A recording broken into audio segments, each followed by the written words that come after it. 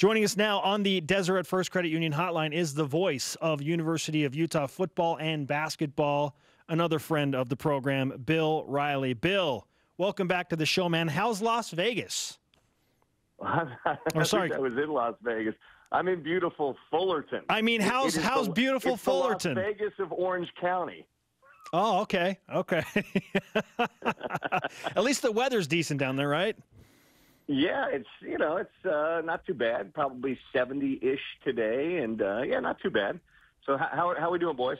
Oh, we're just it's BYU and Utah. I'm excited. Yeah. I'm always excited for this game. We're excited, yes. I don't know if you're aware of this, Bill, but Utah's won 7 in a row, so.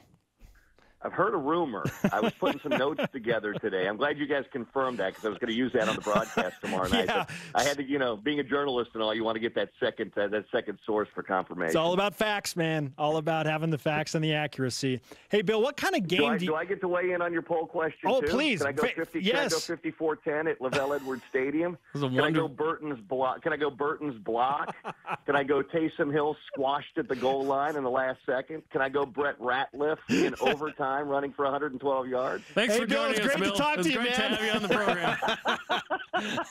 It's great to talk to you. Thanks for that compelling and rich take. Hilarious. Oh, good stuff, man. What kind of game do you expect tomorrow night at Rice-Eccles Stadium? It's funny you ask that. I expect Utah to play well because they've found a nice groove. The defense, they had the one blip game where they just stopped being Utah for a week against Arizona State. But Manny Wilkins and N'Keal Harry, they have that tendency to do that to teams. So I expect Utah's defense to play really well. They've had the right formula on offense really since about the Washington State game. Run first, play action, little zone read, little RPO. And Jason Shelley did it on the road, and he did it at home, so I don't worry about Jason Shelley. But these are rivalry games, and, we throw those numbers out a million times, 18 of 23, 7 or less, 11 of those games, 3 or less. Been a few blowouts mixed in there. But, both teams are going to play hard. Unknown for me, Zach Wilson. And I'm sure it's the same way with you guys. He's a true freshman going into what will be his toughest atmosphere and environment. I wonder if BYU is going to be able to make plays on the outside if they can't run the football. Teams struggle to run against Utah. And on the other side, BYU's defense is pretty good. So, if they take away the run, what are the plays that Jason Shelley can make down the field? So I don't know that we get a high-scoring game tomorrow night, but I think it's a game probably in the mid to upper 20s, if that sounds right. You never want injuries to anybody, let's be honest. But when Tyler Huntley and Zach Moss went down, I think all BYU fans thought, okay, maybe we have a chance in this one. Yet Jason Shelley and Armand Shine have done a really nice job the last 2 weeks. So how different is this team, if at all, with those two at quarterback and running back now? It's really funny, Jeremy. They're not different at all. Troy Taylor's running the same offense. Shine probably doesn't have quite the same explosiveness or vision that Moss does. But, Moss is an NFL running back. Armand Shine's a really good running back. And, Jason Shelley, for a guy that hasn't played at all, looks really, really comfortable because he's about the same quarterback that Tyler Huntley is, just about 1.5 inches shorter than Huntley. In some ways, he may look a little bit more comfortable in the pocket throwing the football. Tyler had that ability to make plays outside. We haven't seen Jason have to do that quite yet. He's kind of stuck in the pocket and made some plays, but the team the offense isn't any different. I think some of that credit goes to Troy Taylor because he's done a good job calling plays, tailoring the game plan to what Jason Shelley does well. But I think a lot of the credit goes to the offensive line up front, and those guys have done a really, really good job. The voice of the Utes, Bill Riley, with us on BYU Sports Nation. Bill, this is such a unique situation because Utah has wrapped up the Pac-12 South. They're going to play in the Pac-12 title game. It has no ramifications, speaking of the result of tomorrow's game, on what Utah's ultimate goals are to get to the Rose Bowl, and BYU is already bowl eligible. Yet we all know it matters so deeply. Is there any reality to some growing speculation that Utah might sit some guys to get ready for the Pac-12 championship game? I don't get that sense at all. this game matters a lot to Utah. It matters a lot to Kyle Whittingham.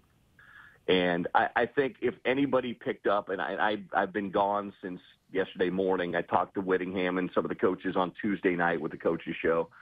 I think if anybody's picked up an injury, maybe something, a hamstring or an ankle or something that would make him maybe 50-50 for the game, I think you would probably rest that guy and not risk it because you've got a conference championship game the next week. But anybody who's healthy is all hands on deck. I don't get any sense whatsoever, that Whittingham will rest anybody in this game. From the Utah perspective, it's senior day too, guys. I mean, that's the other thing.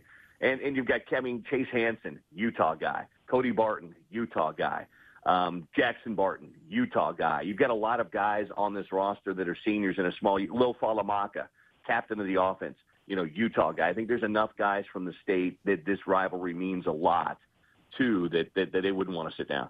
It's uniquely placed because, like you said, it's the last game of the regular season. It's the last home game. This is a 6-5 BYU team. This is the first outright division title Utah team. This would be the worst time in the last 8 years to lose to BYU, would it not? Yeah, I think it would hurt. But, I mean, if then you won the next week and won your conference championship, I think people would forget about that. But, yeah, I don't think there's ever a good time to lose to your rival, to be very honest with you. Tomorrow is a great day, Bill. Guys on rosters, you talk about guys on rosters, they haven't lost since, most of these guys that are on the team right now, except for Chase Hansen, who's, seems like he's been at Utah forever. Most of these guys were in like elementary school and junior high the last time it happened. So nobody wants to be that guy or that group that loses and breaks that streak. It will happen. We all know streaks are inevitably come to ends.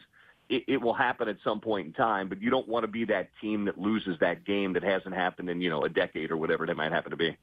Bill, when you look at BYU and everything they have done in the first 11 games of the 2018 season, what do you feel like they do best and is a real cause for concern for this Utah team? Well, if they can run the football, then you've got some issues because that allows them to do other things. It's that old coaching adage, make them one-dimensional. I'm going to be honest with you guys because I'm honest. I don't think BYU throws the football very well down the field.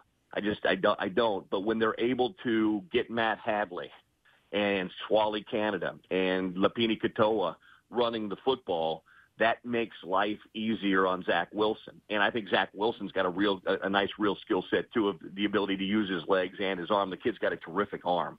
So I think when they're able to be multiple and versatile on offense, that's good. And I think the defense, while I don't think it's spectacular, I think it's solid. I mean, I think that's a solid group. It'll be interesting to see if they're able to generate much pressure now with or how they generate pressure with Corbett Kafusi out. But besides that, I think it's a solid group. I think Kalani. Here's the other thing, and I think I talked to you guys early in the year. Maybe it was before the season.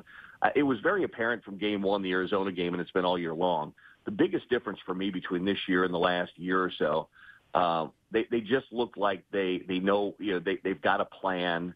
They're very organized. They know what they want to do. I just felt like when I watched them play last year that they didn't have a purpose. They didn't have whatever the philosophy was. I wasn't sure what it was. And this year, it looks like Jeff Grimes and Aaron Roderick have brought a real philosophy and a real, hey, this is what we're going to do, and we're going to do our best to do it with that offense. They just look organized with a plan. Would you agree?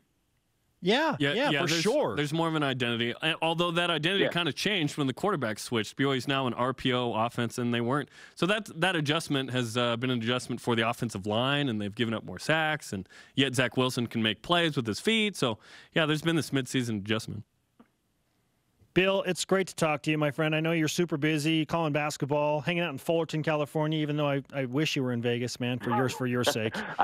You must have been reading my mind, Spencer. I was wishing I was in Vegas, too. I've got a big one tonight with Grand Canyon. I get to see Thunder Dan Marley tonight. Thunder Dan and Grand Canyon. Yeah. All right, man. Hey, enjoy. Are you guys going to be up at the stadium tomorrow? We'll be there. Well, I'll come and find you. Come say hi. Yeah, come say hi. I appreciate it. It's always good to be on with you guys. All right, thanks, Bill. Thanks, Bill. See ya. Bill Riley on the Deseret First Credit Union Hotline. Deseret First, your values, your timeline, your financial future.